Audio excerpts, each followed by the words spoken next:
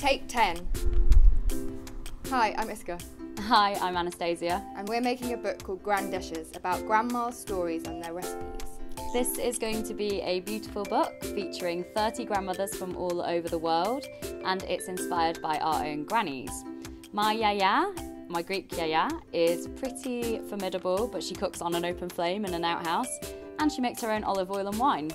And I have a quite serious German grandma who makes killer schnitzel and just shows us her love through the food she puts on the table. And we thought there just must be so many more grandmas like this. And there are, because we found them, and they're going to be in this book.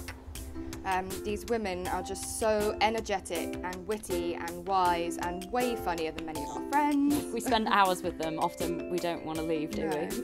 It's just the most nutritious experience cooking with them in every way. And we really want you to experience this too. We'd really love to share their stories and the recipes that go with them.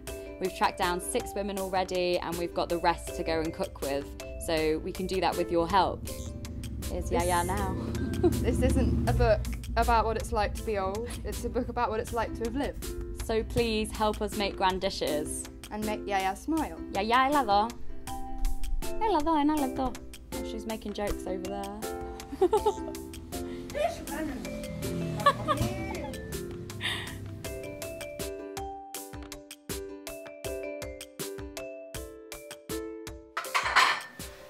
I think the key, Jenny, when you think Iska's filming, don't say, "Are you filming?" You don't do that. No. What do you do? Just don't say anything. Just go on as you do. I think you need to get past me though, right?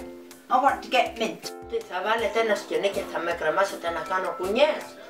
she said, "What if you're going to take me to the heath? Are you going to get a swing and then tie it up to the tree so I can swing?" Yeah. And then we'll go for a beer at the pub. Sounds beautiful.